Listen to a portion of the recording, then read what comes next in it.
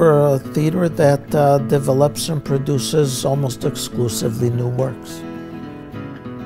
I'm acutely aware of how difficult it is to get a play produced professionally in America at this moment in time. And all the wonderful playwrights who are writing and really are like Sisyphus going up, and we want to be able to champion their work as much as we can.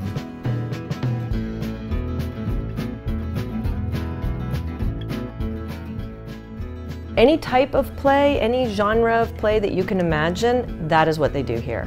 So there's comedy, drama, historical, bizarre, a couple of musicals thrown in to just keep you off balance.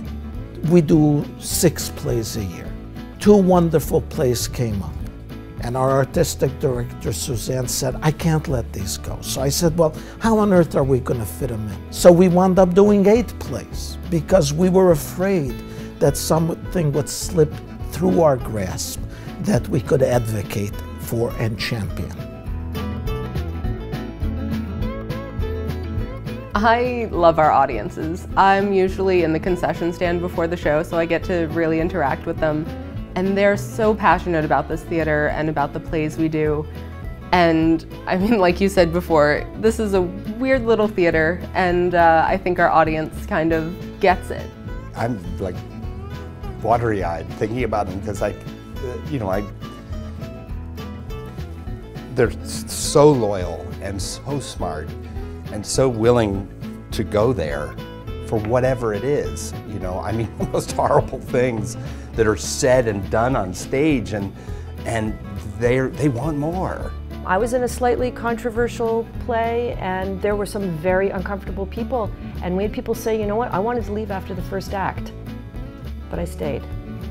And they stayed because they trust New Jersey Rep. Just about every single role that I've done here, and I don't know how many plays it's been, but a number, I've been asked to do something that I didn't ever imagine myself doing. I was always this comic character actor, and they've given me some really remarkable, powerful roles here. And somebody stopped me once and they were like, oh, I couldn't even look at you. I couldn't even look at you. I can't look at you now. I couldn't even look at you because I had disturbed them so much, which thrills me to no end, as an actor, just to have that kind of relationship with an audience member, I know that my life would be much more easy if our theater did the wonderful established classical plays that we love, and how wonderful it would be for us to sink our teeth into those plays and see what we could do with it. But that's not our role. Our role is to take chances.